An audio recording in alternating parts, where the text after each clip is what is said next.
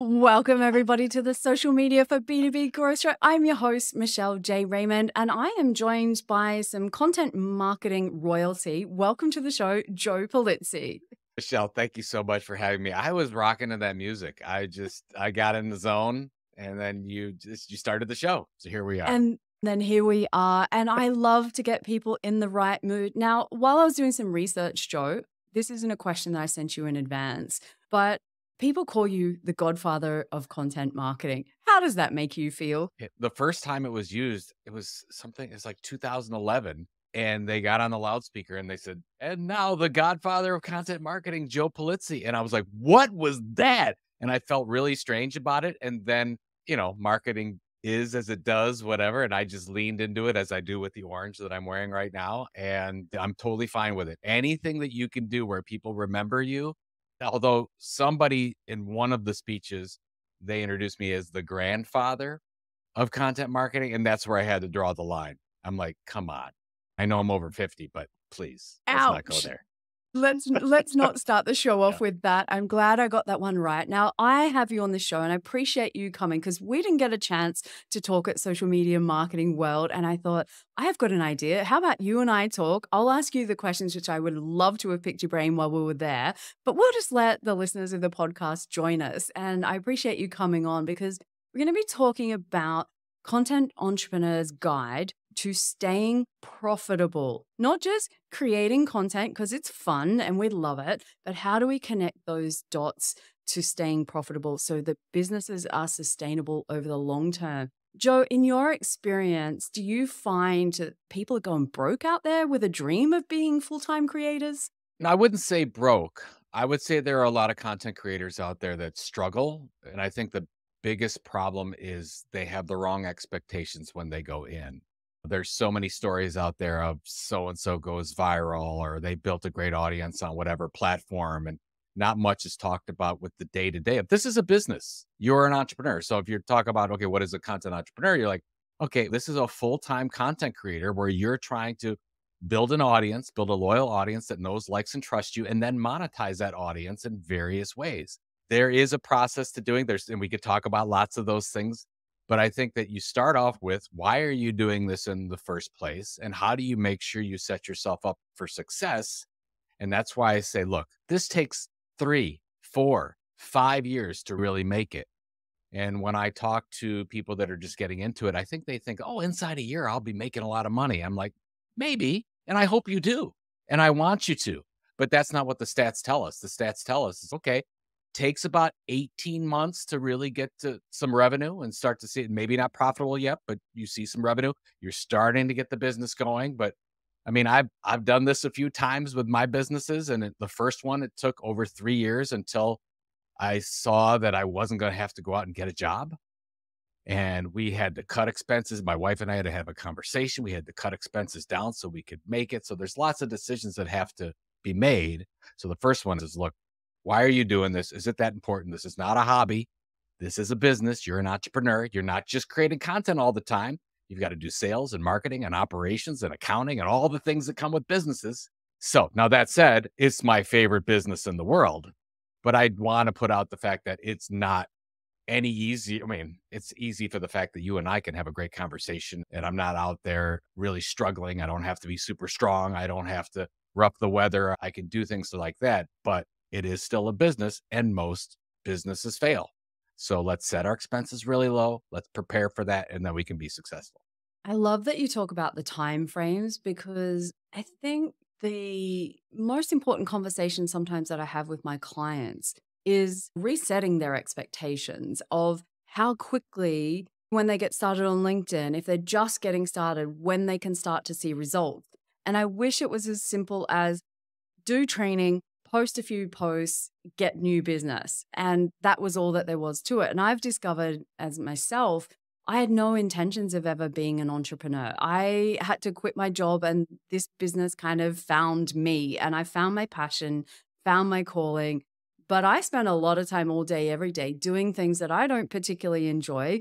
I love creating content. I love training clients, but there's so many other pieces to this puzzle that I underestimated. I'm not going to lie, there were so many things that I've had to learn There are so many things that I realized I have to do consistently to make sure that I get paid on time, or that the business keeps running, or I can work on ways that I can scale. Like my brain is always spread thin. But how do you define a content entrepreneur? I know you covered it, Mhm. but for people that may not have heard this term before, how would you define it? So generally, you're talking about somebody that wants to be full time. Like they want this to be their business. Okay, so you are an entrepreneur. You're not just a content creator. And I use the term entrepreneur versus content creator because my mom is a content creator. She posts on Facebook. Everyone in the world is a content creator. If you think about it, we're all doing something on some social channel. A content entrepreneur, you are a professional. This is serious. So this is a business. So that's the first thing. The second thing is you're not just monetizing it in one way. Generally, if you look at a successful content entrepreneur, they're monetizing it 5, 6, 7 different ways. And I want people to think of a multimillionaire. A multimillionaire makes money many different ways. They might have a job, they might have stocks and bonds and crypto, and they might have rental properties, and they do all the things, right? People that aren't millionaires generally just have a job. So if you're just a content creator and you have one source of revenue, that's great. Good for you. But if you want to be a content entrepreneur, we have to think outside the box and do all sorts of things. The other thing that's really important is content entrepreneurs, like every major media company that's ever been created, they start by doing one thing really, really well, and they don't immediately diversify. I've had the opportunity to talk with a lot of content marketers throughout the years. That was my expertise area. And what content marketers do, what all marketers do, is they immediately diversify. They have an idea for content and an audience that they picked, and they're like, oh, okay, we got to do the LinkedIn show. We got to do a podcast. We got to do an email newsletter. We're going to do a research report. We're going to do a webinar series. We're going to do an in-person show, all the things. And the average company creates and distributes content 13 to 15 different ways. You know what? That's a recipe for disaster with content entrepreneurs. So what you want to do, and I'm not saying you can't use all the channels for promotion, but you should have one show. Is that a show like you and I are having right now? Is it a show on YouTube? Is it an email newsletter? Is it a podcast? Is it TikTok special, whatever you're doing? I don't know, but it should be one thing. So focus on, okay, what is my content niche? We call it a content tilt. Like, what's my area of differentiation that I can break through all that clutter out there? I'm going to consistently deliver over a long period of time and leverage that one thing we call building the base, that one way to one specific audience. And then you just do the work. And to your point about being an entrepreneur, content creation is about 20% of your day, if that. The other parts of it is building a business and promoting the content, because if a tree falls, you have to build an audience that will actually get your content in some way. So most of it is doing promotion deals, buying advertising, sponsorship, whatever you need to do to make sure that people find that content. And it just takes a while to build an audience that knows, likes, and trusts you. And that's why I say, look, if you're starting, you should start to see some tangible differences in your business between 12 and 18 months. Not that you're completely profitable and self-sufficient and financially independent. That I would say is more the 3-year level, but that 18 months is where I feel that's why, when I started my first content business in 2007, we didn't have 2 nickels to rub together. We had to cut expenses way, way back in order to make it. We had 2 kids, 3 and 5 at the time. And I'm like, oh, we got lots of other expenses. How are we going to do this? So set yourself up to know that timetable because you're a business person, like it or not. I am listening to this and I can see the reflection of my own journey. As I've shared, did not intend on being an entrepreneur, then quit my job on the spot, woke up the next day. I'm not working for anybody else and set about setting up my business. And I think I fall under the content entrepreneur category that you're talking about here. And when I first started, I was lucky. I picked up a new business easily. That was great. But then what happened was I started looking around going, how do I be a LinkedIn training business? What else are other people doing? And somebody said to me somewhere along the way, or I read it, you've got to be on every platform. Don't have all your eggs in one basket. So then all of a sudden I was trying to do Instagram, Twitter, LinkedIn company page, all these other things. And all that happened was I was on platforms I hated. I could not keep up with everything. I wasn't doing anything well. And so on my own journey, I was like, whoa, at a point before I burned myself out, which I was getting dangerously close to because I had to build the business in the background. And I was building it from scratch. It wasn't like I picked an existing business and bought that and away I went. But I had to stop because I realized the things I weren't doing well on other platforms were not a good reflection of me. And I think I bit off far more than I could chew. As we say, my other podcast, Michelle dives in the deep end and swims with the sharks. And I don't recommend that to people. I think it's better to just slow down and do things Yeah. well, like you said, and have that realistic expectation. Because my biggest fear was, how am I going to do this for the next 20 years? There is no way that as a one person business at that time, I could keep up with everything, Joe. Like I was just going, this is not going to work. This is not possible. I'm clear I didn't want other employees. I didn't want to expand like that. Lil helps me in the business now to take care of things in the background so that I can do more of the things that I love. But at that first kind of 2 years, I was like, what's going on here? You know, and I think that I just want to normalize that. If you're feeling like that and you're listening to the podcast and you can recognize what Joe's spoken about, then just know that's completely normal. Overnight success is not the norm. And I think it's glamorized on social media platforms. And if anything, I would love for us to kind of debunk that myth because Yep. it's not quite so simple, right? No, I would say that most content creators start exactly the way you're talking about. They want to do all the things. So I'm hoping by you and I having this conversation, it'll be a relief. When I used to do consulting with these big $1 billion brands around content marketing, they'd say, okay, we're going to bring in Joe. Joe's the content marketing guy. Joe's going to make all kinds of recommendations. And I would go in, and every time I would recommend that they do less and they start killing things.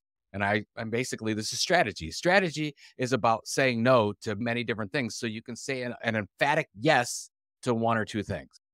So if The you're f- testing and let's say you're testing and you're like, okay, we're going to test a podcast. I'm going to test a newsletter. I'm going to test this thing on YouTube or TikTok. That's fine. You might not know yet where you're going to get your groove, where you're going to find your audience. But at some point, you have to start making the tough decisions because you'll never get to the great line if all these things that you're creating are mediocre. You have to take all that, and I call it content energy.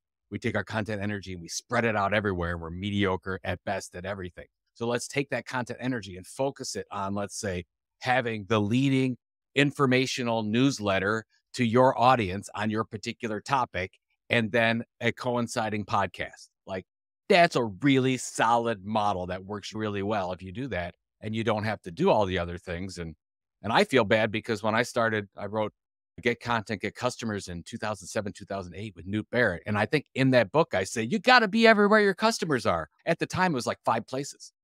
Now, so it was that, you. You it started. was No, me. I joking. feel bad. Now I'm going back. I'm saying no. I remember when Ping FM came out and it was you do one little social media text and it would send it out to 92 different sites at the same time. That's how many social networks we had in 2008, 9, and 10. So bring it back. Focus on doing one or two things. And it's like Harry Potter's sorting hat. Like you do have a say in what you like to do. If you like to do podcasts or you like to do videos, you can have a say and you can say, I don't want to be on X right now, or I don't want to be on TikTok or whatever, and make your choices to be great at the things you choose. I think I also had to say, even if I want to be on those platforms, what's more important to the growth of my business is focusing on things in the background, the unsexy things as we probably think they are. But if you don't get them right in being able to, in my case, deliver a better service to my clients, then the front end doesn't matter. I'm not here to just attract a big audience. I'm here to build a business as a content entrepreneur, as we're talking. I always like Joe to take a foundational approach and strategy first, always. So let's help people make sure that they've got the building blocks. What things do you think are most important that they get right up front, and maybe that they can take a look at it if they're, been doing this for a little while, things they should pay attention to? Yeah, so thank you. I've been working on a process that I call the Content Inc. methodology that we've tweaked over the years, but we've done hundreds of interviews with content creators and we tried to figure out, is there a model? And basically there is, and it's the model that media companies use that we talked about to set up. So I can just real quickly go through this. So if you, first of all, begin with the end in mind. Why are you doing this, folks? If this is a hobby, if it's a full-time business thing you want to do, let's treat it as such. Let's get your goals in order. Let's figure out if is there going to be an exit someday? When you think about what a successful business is, what does that look like? So do all the goal setting and planning from that standpoint first. And then you get into the content side and you say, okay, first of all, what's your sweet spot? And that means what's the intersection between your expertise area and your audience's pain points? So it's great. Okay, what's that? Okay, I got a content mission statement out of that. But most creators stop there. You have to take it another step. You have to find your content tilt. That's an area of differentiation where there's little or no competition that you can break through all that clutter. That's really figuring out, okay, I might need to niche down my audience way more, or I need to focus on a topic that's really underrepresented, or I'm going to go on a platform that not many people in my industry are on. And just think about what differentiates you. Like, talked about the Godfather thing and the orange, that is all part of it. What makes you different? What will make people want to know, like, and trust you? So you start there. We haven't created any content yet. We're just thinking about what are we going to talk about? What's our content mission statement, if you will? And then the base. And we talked about that's where you choose one or two things. You're going to start with an email. Is it a podcast? Is it a YouTube show? Is it TikTok? Whatever. So figure out that base. And then you do all the things with, okay, am I going to do mostly audio, video, textual plus image content? Like, you're focusing on one of those areas. You've got your content tilt, you've got your audience, and you've got your consistent delivery. So now you've got to show you're delivering, and then you go on and say, okay, I've got to build audience. So again, nothing wrong with social channels. You and I are our favorite channels, I think, are both LinkedIn from a social media standpoint. I love LinkedIn. It's my favorite place to go for social media. But really, it's rented land. Like, it's a private company. They can do what they want. They could kick either of us off at any time. The algorithm might change. Same with any other social channels out there. And I want to be in a some kind of a framework or a mindset where I get up, and if I still have all my social channels and I still have all my followers there, then I'm like, woo, great, I made it another day. But I'm fully expected to get up in the morning one time and say, oh, they're all gone. Algorithms changed. They blocked me. I have a good friend of mine that just lost his entire YouTube channel, never getting it back again, had 100,000 subscribers. It's like Ouch. devastating to his business. This stuff happens. So what do we want to focus on? Best advice I can give you is email is still number one. Maybe someday. I've been talking about this for 20 years. And what some of these days I'm going to be wrong. It's not going to be email, but right now it's still email because somebody opts into your message and you have the control where you can distribute to them at any time. And if something happens to your provider, your email provider, you can port that data over. You own and control that data. So that's all about audience building. So wherever your show's at, hopefully you have a coinciding email newsletter where you can get that data, you get that control, and then we move on to revenue. And then you're looking at, okay, how am I have this loyal audience, or I'm building this loyal audience. Am I going to sell them advertising sponsorship? I could do events and conferences. I could do premium products like books or ebooks and sell those. I could take donations. I could do affiliate marketing. I could do training and membership and subscriptions. So you could do all those things, or you could launch your own product off the back of that, or you could have coaching and consulting services. So right there, I gave you 8. And I would say half of those you're going to do. 5, 6. And the more you diversify, the more opportunities you're going to be. And then as you get to that 18-month, 24-month level, that's when you really start diversifying. And we diversify because we create stronger bonds with our audience by doing that. If somebody is opening up your newsletter and listening to your podcast, that's a really valuable customer to you, and they're more likely to buy from you. So that's when we get into diversification. And if you do all the things, Michelle, you're going to get to a point in 3, 4, 5 years where you're like, oh my gosh, we're kicking off money every day. I'm making money while they sleep. I built this mini media company. And then you might get to a point where what was your goal? Did you want an exit where you might say, look, I can actually sell this business for something. I can give it to my kids, or I'm living the exact life I want to live. I think this is where I'm up to now, and my time frame is probably around the 3-year mark, where I've realized focusing so heavily on training consulting part of my business means that, for instance, if I travel and speak at Social Media Marketing World and I'm gone for a few weeks, the business, it kind of stops or it's on pause. It's not that the whole process stops, but ultimately, if I'm not working, that money's not in there. And so from that perspective, this is where I'm at right now, is got the audience, got that loyalty. So now monetize it, and looking for Mhm. different ways. So I appreciate personally all of those ideas that you've given there because I can see just how important that is now. I'm ready to look at those kind of things because I've done the work in the background to make sure that now I can go to those next levels. I can go to those next stages and look at things like this. Now, you mentioned that part of this revenue model includes building a loyal audience. What's your best tips for building loyalty with an audience? So the first thing is going back to what we initially talked about is be great at one thing. I like to ask the question, where can I be the leading informational expert in the world? Now, whether you're on the consumer or the B2B side, it's more important on the B2B side because we're more about informational experts there and knowledge workers. But ask yourself that question. So if you go and you've defined your content tilt, your content mission, and you're like, okay, I'm going to talk about this thing to this group of people. Ask yourself that question. Can you be the leading informational expert in the world on that topic to that group of people? Most creators I talk to laugh at that. They're like, I can't, there's no way. You're not niche enough. And that is the problem. That's what's holding a lot of people back. And they're like, oh, no, I don't want to go too niche because I might be cutting out this opportunity or this audience or whatever. I say, okay, that's fine. But you'll never be the leading informational expert if you don't. And then you can always go bigger. I'll give you a quick example of this. So I started what became Content Marketing Institute. My wife and I started in 2007. And we started as a content marketing strategy and education, how to education to marketing professionals. And when we started in '07, '08, I asked myself, I'm like, I think if we do the work, if we do the blog every day, we build the email, I think we can be the leading informational experts. Then a company that I now partner with because my podcast is on the HubSpot podcast network. But then HubSpot came out with this whole inbound marketing thing targeting small businesses. And I said, uh-oh, they're going to eat us for lunch. Like they have so many resources. They have such this big audience. It's like inbound marketing, content marketing. I'm like, we're going to have to pivot. There's no way that we can be the leading informational expert with the resources we have to all marketing professionals. We made the decision in 2011, 2012. We said, okay, we're going to go and talk to enterprise marketers. We're going to talk to marketers at very large businesses. So what did we have to do? We had to change our content. Our content became about more complex issues, integration issues that you would have in a big company and not with a small business. Now, were we leaving some money on the table? Yes. We weren't for small businesses anymore. That was probably half our audience. We're like, that was a tough decision to make. But we had to make that decision and say, if we're going to be the leading expert, we've got to focus on an audience that we have an opportunity and we can build a moat. Made that change.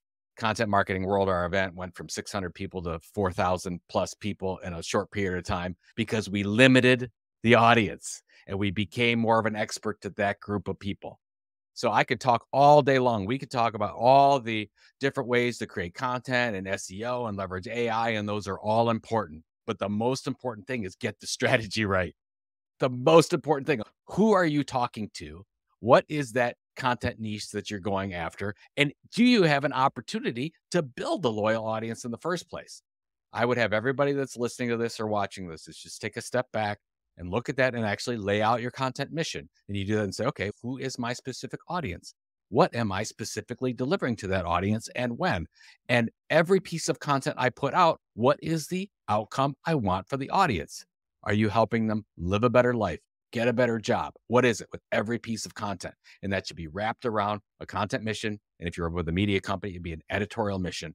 And that's where I want everyone listening to this to sit with that and take 2 weeks and say, because I mean, I talk to content creators who want to be content entrepreneurs all the time, and this is where they miss. I said, do you know that you're already up against 100,000 people competing, talking about the same kind of content to the same audience? You do not have a chance. Maybe you'll get lucky, and I hope that you do, but the odds are you won't. So let's figure out, do all the things we just talked about so that you can actually have a chance to be successful. I'm just smiling for those that aren't watching this on video and listening to the podcast. I'm just sitting here with this funny smile on my face because thinking about my journey where I spotted my niche of company pages on LinkedIn very early. My sales brain kicked in. I was like, why is no one else talking about this? And so I did niche down. And then I had that moment where I went the opposite and I just freaked out for a little bit and went, oh, maybe I could do everything else. And then I went back and then I was like, oh, I'm not sure about this thing. And then I freaked out about it for a little bit and ignored it. And then I was like, this is my thing. This is my tilt, as you call it, Mhm. that makes me stand out. This is how I got to stand on the stage at Social Media Marketing World. This is how I get doors opened with so many clients. It's interesting about when I just stuck with it and kept doing my thing, not chopping and changing. What do you know? The results came through. My business grows. I get the opportunities from my ideal audience. They know, like, and trust me, like you've said a few times here. And so that confidence for me personally, it's come and gone over time. Right now, I'm very solid in it, which is a great place to be. But if you're out there and you're struggling with this niche or you can't find it or you need some help, honestly, it's worth investing time and money with someone else to help you find it. I didn't know the power of niching when I first started. And I thought if I cut off all of these other possibilities, then my business is going to suffer. And in fact, it's the complete and utter opposite is true. I think it's a hard lesson to learn in my experience, but so powerful when we get there and just be that one person for that one audience and just being in service of them. I think Mhm. that's what builds loyalty because you're not chopping and changing because I don't know, AI is cool right now. Look at me, I can do prompts. No one expects me to give them AI prompts. That's not what you come to me for. So thank you for sharing that because I think if you build that loyalty, the rest of the pieces start falling into place. Now, Joe, I'm not going to call you the grandfather, but you have been doing content marketing for a little while now, Yes. right? Now, once upon a time, as you said, you wrote a book quite a few years ago, nearly, it's coming up to probably 20 years ago now, if we think about it. When you look at the future of content entrepreneurship, what skills do you think that people who want to build a business around content, these content entrepreneurs, what skills do you think that they need to focus on developing? Maybe this is obvious, but maybe it isn't. But you just talked about some of this. You're not alone in this. You're going to get your best ideas from your audience, but you have to listen. You have to send, I like to call them listening posts. So they're giving you all kinds of feedback. They're clicking on things, they're opening, they're downloading. They may say directly what they're doing, but you want to get that information in so you can make the pivot whenever that comes, like you and I have both done. So set that up as a really good example. Jay Bear, who we both know, we're friends with. So Jay used to be in email marketing. He was an email marketing expert and he started doing some posts on social media and started to get tons of questions on social media. This is back in 2006, 2007. And he completely changed from email marketing to social media and that served him very well. And he made that change because of the feedback he was getting from his audience. The best thing that you can do is actually listen and set up processes into your business. So you can say, okay, what's resonating? What's not? Ask the questions too. It's okay. Ask them, what are their pain points? Send out surveys. I love doing little surveys all the time. Like I would love to get in. Like, what are you struggling with? What's new? So you can figure out where you're going in the right direction. The other thing that a lot of content entrepreneurs aren't doing, but I think will do, is learn the art of acquisition. Now, this might overwhelm a lot of people listening, but this is the hottest thing going on the content marketing side because it's very hard to build a loyal audience. We're talking about this like it's easy. It's not easy, right? It takes a long time to do. And businesses are particularly bad at it because they like to talk about themselves. They're not consistent. They don't find a content tilt. They're targeting too many audiences at the same time. So, what we recommend in a lot of cases and say, okay, this is the show you want to create to this audience. Is there one already available? Is there a show out there? Is there already a LinkedIn channel? Is there already a Facebook group? Is there already a podcast, YouTube, whatever?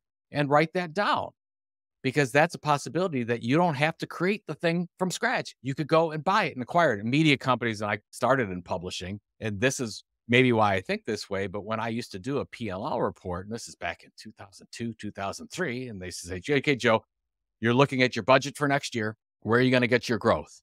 And I would always think, okay, organic. Like, okay, we're gonna do this new thing, and we're gonna do this podcast and this on social. We're gonna sell this thing and create this product. And my mentor at the time would say, these are all really good ideas, but I only want half of your growth to come internally from organic stuff. I want the other half to come from acquisition. I'm like, really? It's like, yeah, because most of these ideas are being done by somebody else already. So go and form the relationships with the people doing that, and you'll find that maybe there's an opportunity to buy something or acquire a newsletter, do whatever. And that served us really well at Content Marketing Institute because we did 3 major acquisitions that probably added $4 or $5 million to our overall price when we sold in 2016. They were really critical to making things happen, but thinking about it strategically. You're a content creator, content entrepreneur. I would start to say, okay, who's competing with you in certain areas? Who's doing a thing to a particular audience that you feel you should be doing? So write down the newsletters, the things the competitors are doing, the YouTube shows, the podcasts, and write them down. And your first step is you're not going to email and say, is your thing for sale? The first thing you're going to do is let's do something. Can we partner on a research report together? Can I have you on my podcast? Get to know them, become friends with that person and that organization. And then you might see as it goes, maybe 3 months, 6 months, 9 months down the road, there might be an opportunity to acquire. So I don't know if a lot of people are thinking that way, but that is a big future for content entrepreneurs where you don't have to wait the 2 to 3 years to build an audience in a particular category. You can bring that in through acquisition. And some of these deals are not a lot of money. We did a deal once that was $15,000 because the person just wanted to get rid of it. I'm like, okay, I'm happy to take that off your hands, because you never know the circumstances with a lot of creators. They just want to find a good home for some of these things that they treated as a passion project or a hobby. Yeah, you never know where something's just going to take off. Like it might have started as a little idea and then got out of hand, and the person's left going, how did this thing turn into something so big? I want to get back to just having some fun with things. But Joe, when I look around the world and even here in Australia, we've got high inflation, there's high interest rates, there's lots of financial stuff going on. And, I have conversations regularly with people who are struggling, maybe not monetizing things as much as they want as content entrepreneurs. So I always love to help them on the podcast, give them actionable tips, maybe that they can have a go at different ways to help them monetize their content entrepreneurship. But based on your experience, what's some innovative strategies that you could recommend for these content creators that are looking to be viable long-term? Because as you said, there's 100,000 other people out there that are all doing exactly the same thing.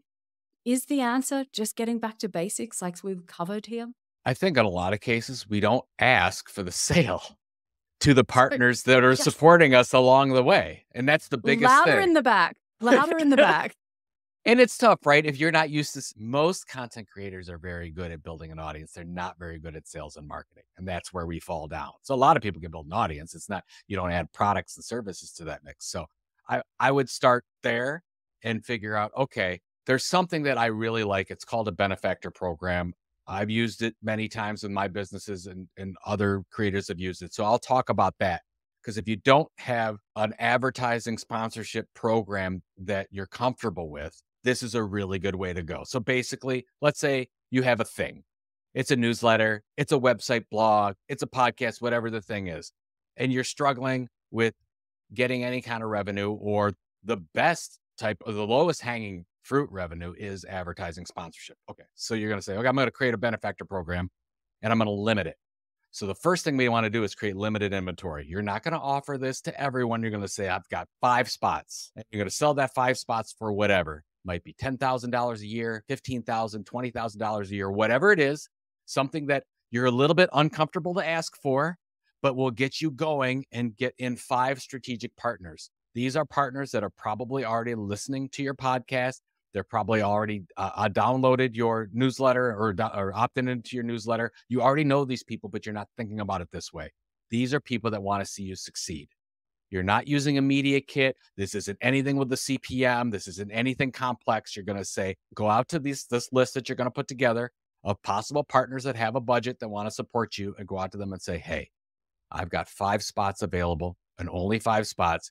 And it's cost this much per year, whatever the case is. And you get 20% of all my inventory with my podcast. You're going to get 20% of all the episodes, 20% of all the space in your newsletter, whatever you're doing, 20%, separate that by 5. And now you've got 12 months of revenue coming in with one product.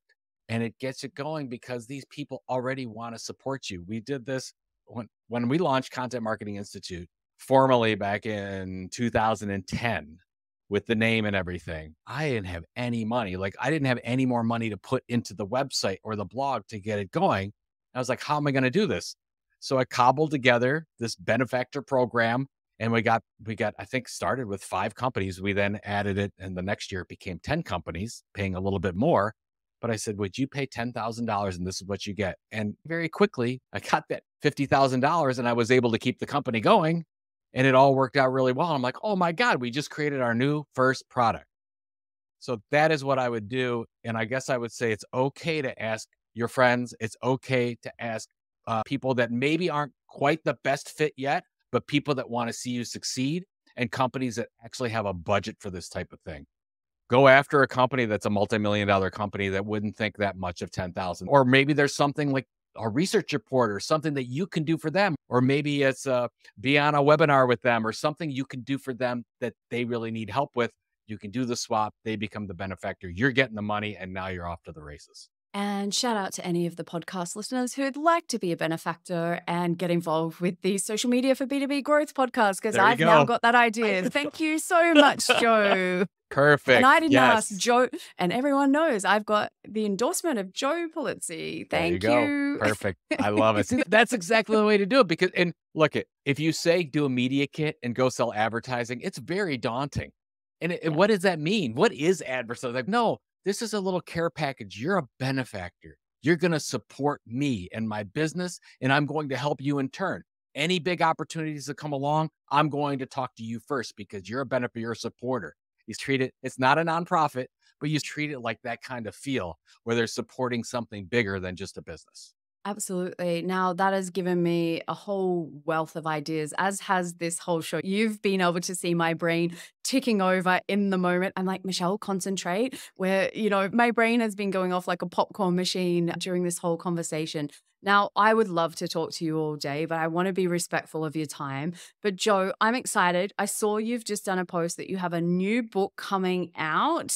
Can you tell the audience about that? I'm going to obviously, when it comes out, share the link so that they can get a hold of that and connect with you on LinkedIn. Because if you're not following Joe and you're not a subscriber to his newsletter yet, you're going to be. But yeah, tell us about the book. I'm excited for you because it's not your first rodeo, No, but this will be, why is this yeah, one special? this will be, I think, book number 8. And this one's special because, first of all, it's called The Content Entrepreneur. So it's the whole idea of what we've been talking about here is don't just be a content creator. You want to be the content entrepreneur. There's things that you have to come together with and processes to make this thing work. You can go to thecontententrepreneur.com. But what's really special is I have my own little membership group that started with our event, CEX Content Entrepreneur Expo. And that came together last year. We met and we said, we're going to write a book together. So this is written by me and 32 other amazing content entrepreneurs to bring this together. So that's why it's a little bit special, because it was a group effort. We brought it together and now the book's available. You can buy it right now. We're launching in April, but everything works and I'm very excited about it. I will make sure that I put all of those details in the show notes.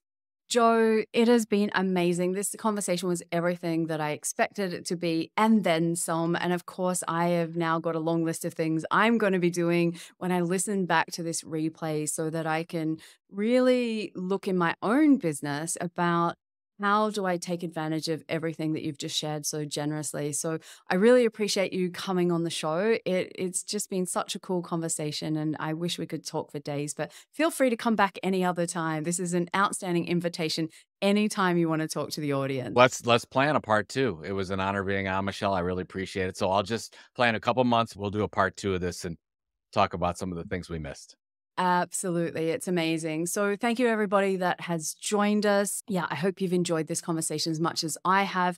If you have, reach out, connect with us. Let us know that you enjoyed the episode so that we can make sure that we keep delivering more ideas for you on how to use social media to grow your B2B. And so, yeah, until next week, everyone. Cheers.